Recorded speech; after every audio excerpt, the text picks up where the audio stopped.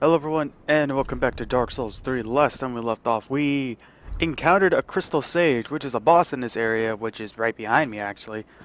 But we got our asses kicked horribly, so I go at it again because I feel like I can take this guy on, because he really doesn't take, he's not all too difficult. Like, his health ain't all much to be worried about. He can, like, I don't know, I guess 10 or more hits will do it. But it's all about avoiding his projectiles, because his projectiles are what deal heavy damage to me. But I think I might make my way back to this guy, because I feel like I'm stronger now, and I am close to the Abyss Watchers, but I feel like I can take this guy on now, because I was weaker back then, but now I'm much stronger. So we'll just have to see how things go. So you see, like, I've hit him like, I don't know, 4 times or so, and I've taken off like a good chunk of his health, so... Oh no, his health is nothing to take seriously. The only thing I just have to watch for is his magic. Because his magic is what deals heavy damage. I don't think he deals any physical damage, I think it's just all magic damage, I'm not sure.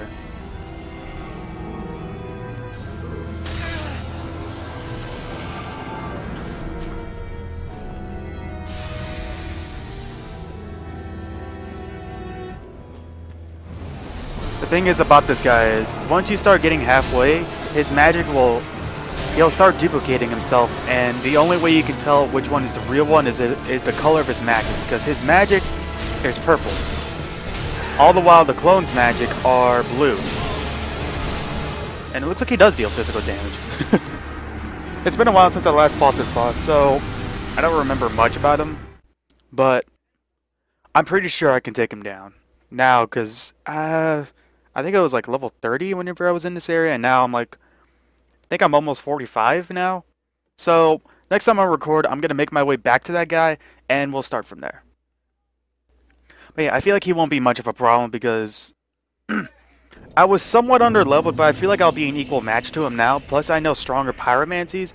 I also found a ring that increases my strength, the strength of my pyromancy. Like, I got it off of one of the giant crabs in this area, and I did it off camera too. And I also found, if you remember in the high wall Lothric, or the low wall, whatever, the area that's after the first level, then if you remember that drop off with those guys who threw those giant jars at you, I found a way to get down there, and you actually need a grave key from that one lady in the Firelink Shrine who sells you stuff, and you need to buy a grave key from her, and then what else? What else? Teleport back to where you can, to the one bonfire where if you go to your right, it leads to that sewer shortcut with the giant rats. Go there, and as you're making your way down the hallway, look to your right, and you'll see a little door. And it's it's easy to miss because it looks like any other. It's a gated door, but it looks like anything else, and it looks like the wall in any other, in the whole area, I mean. Sorry, I'm bad at explaining stuff, but yeah, if you walk up towards it, it'll say like open the door, you'll just be like, I was like, what the fuck, so I opened it, and it leads to like an undead crypt-like area. And it's nothing too spectacular, there's like no bosses or anything, it's just a way to get down there.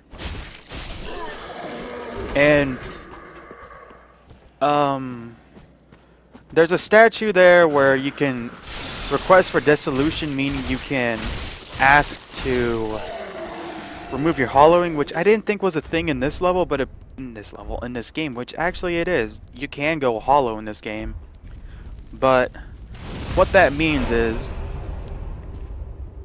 you don't lose any health whatsoever, you just look more gross as you... the more times you die, the more gross looking you get, basically. And there's no real downside to it. You don't lose any health whatsoever. But yeah, that's it really. I looked it up, and yeah, that's what the Dark Souls wiki told me. It's that Every time I die, my hollowing level goes up, and depending on how much my hollow level is, it affects my appearance. But I think you only go more and more hollow as you die.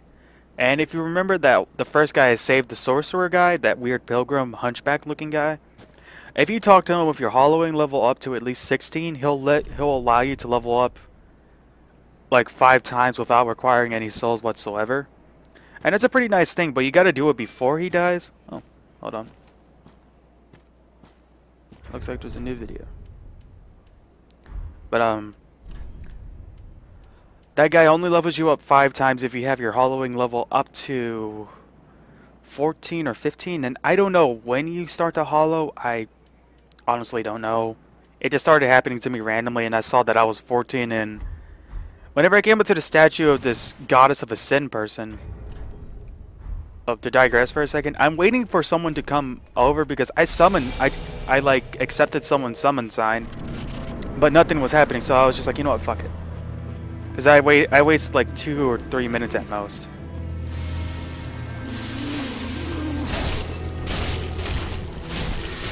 If you're wondering what I applied to my weapon, if any Dark Souls player would know, magic users like this guy are weak against dark magic. I don't know why, it's just a thing.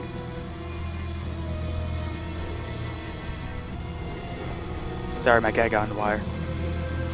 But yeah, I don't know why that's a thing, it just is.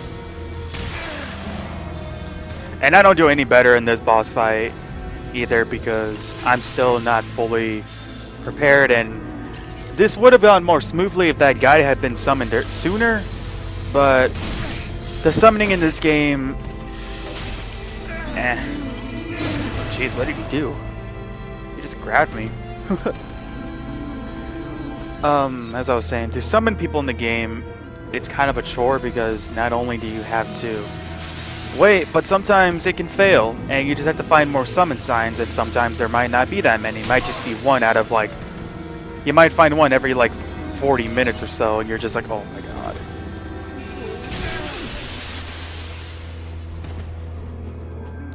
But yeah, as you can see, I'm not doing any better.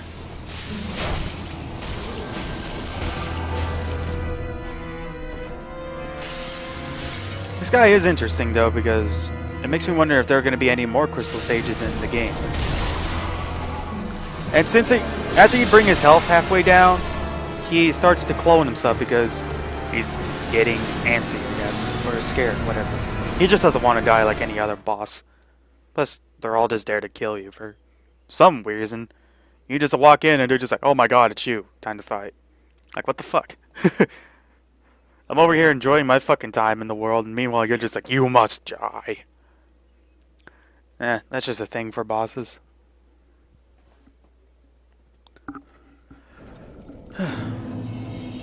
My fucking head itches.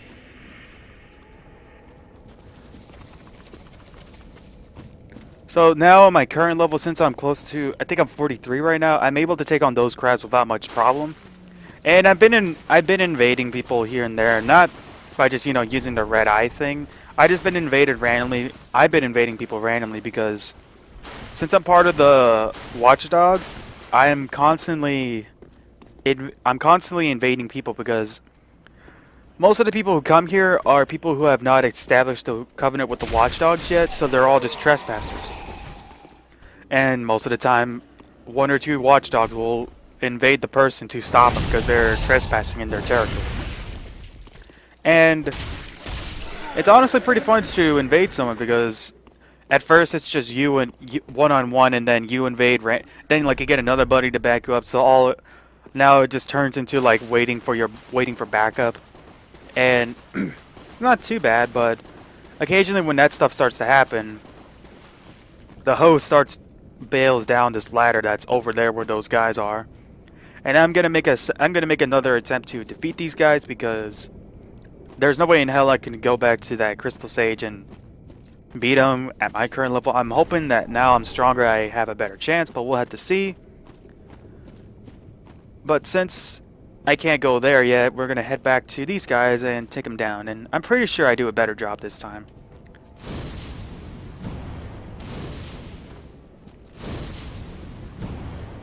And I'm obviously trying to catch his attention without alerting the other guy. Because the last thing I want is to wake that other guy that's in the very back. Because if I can fight one of them, that's fine. But if I had to fight two of them, then as you saw in the last time, I got my ass kicked.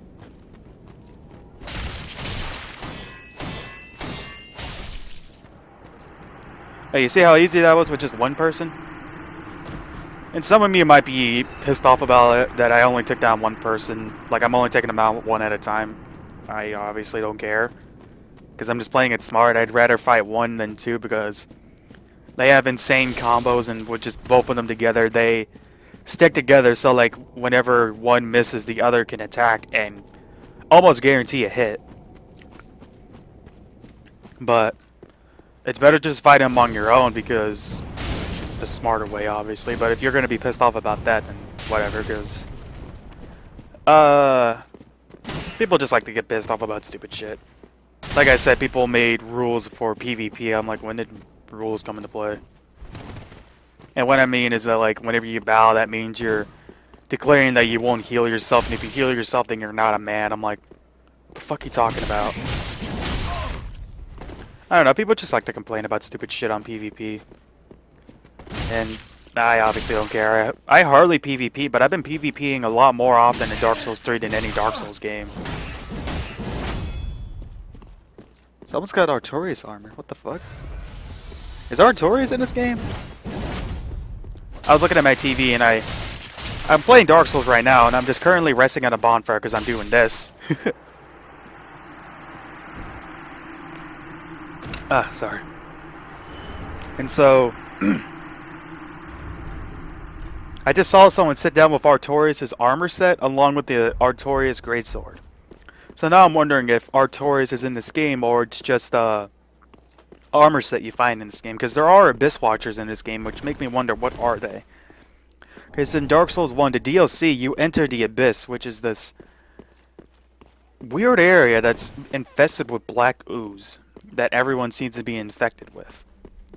And I have no idea what's that about, but from what I can gather, corruption. That's all I can assume, because Artorias is the Abyss Watcher who, or the Abyss Walker who journeyed into the Abyss but only came out corrupted. Because he sacrificed himself to protect his dog, Sin, or Sif. No, Sif. Yeah, Sif. His dog was Sif, and he sacrificed himself to make sure he lives, but he was corrupted by the Abyss. Because he was trying to stop it himself, but he failed and became corrupted. So I think one of the first bosses you fight, no, the second boss you fight in the Artorias map pack for Dark Souls 1 is Artorias, the Abyss Watcher. Or Walker. Whatever. And he's a pretty good boss. Yeah, he's a pretty good boss. It takes a while to it's been so long since I fought him, but like I know I had some trouble because he's faster than most bosses, and how slow you are in the game, and you're really disadvantaged because you're so sluggish in the game. It pisses me off because you can try to roll away, meanwhile like the boss can like do 2 moves before you and, you know, deliver a final blow to you, and you're just like, what the fuck? And there are these geckos again, and these geckos, they're not all that hard, but they're just so annoying because they do their absolute best to fucking curse you. And what cursing does is, if you see that meter that's filling up, that's like my curse gauge. So what happens is, whenever that fills up, I become cursed, simply. And I lose a bit of my HP whenever I respawn in the bonfire, because once you're cursed, I'm assuming it's going to be the same as any other Dark Souls game.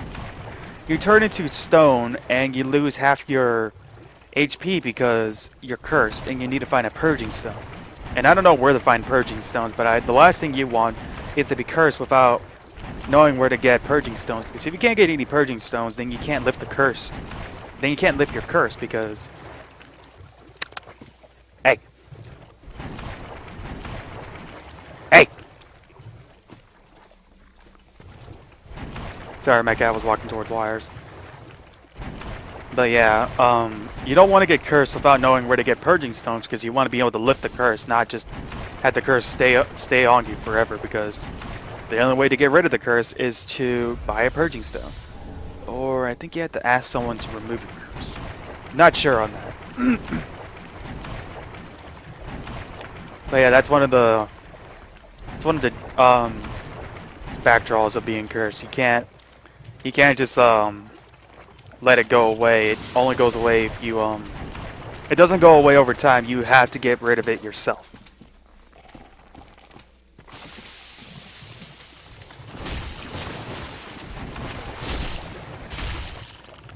But I haven't been cursed yet, so I obviously don't know what happens whenever I become cursed, so I don't know, maybe I'll become cursed later on, we'll see. But yeah. Being cursed is just not fun. Oh crap. Sorry.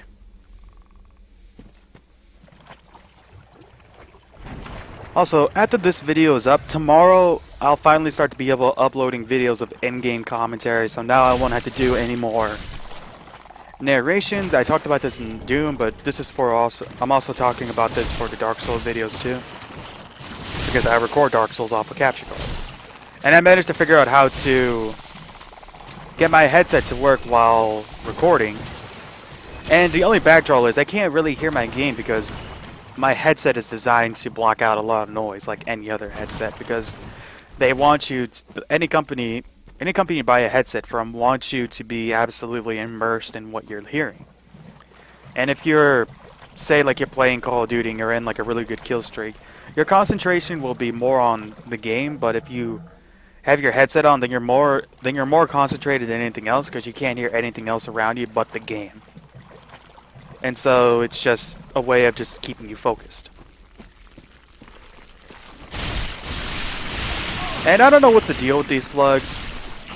They're not all that hard. I mean, yeah, they deal some damage, but not much, honestly. I mean, they all die in 2 hits.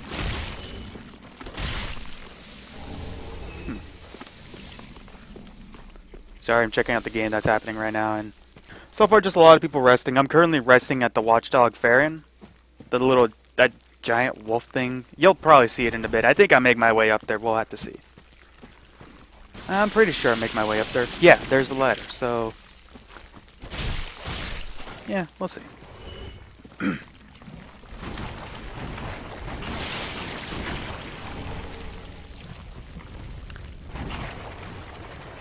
But I just get rid of these guys because it's just easy souls. You know, they're slugs and they all die in 2 hits. But yeah, now we're gonna make our way up this ladder, because I watched Ginko's play up to this point and I know there's a bonfire up ahead. So I'm just like, alright, let's just get rid of these guys and make our way up. And I was kind of worried about my poison getting the best of me, but I mean, look how much it takes away 1 or 5 HP every second, which is not a lot, because you have a crap ton of HP. Like, I don't know how much you start off with in general. Like, I think 500 is just your base starting pack for Dark Souls. I'm not sure. But you start out with a fair amount of health, and with the amount of health you have now, I'm probably in the 900s or something, and now I'm over 1,000 with health. And yeah, this poison takes quite a while to get. This will take quite a while for a poison to kill me in my current level.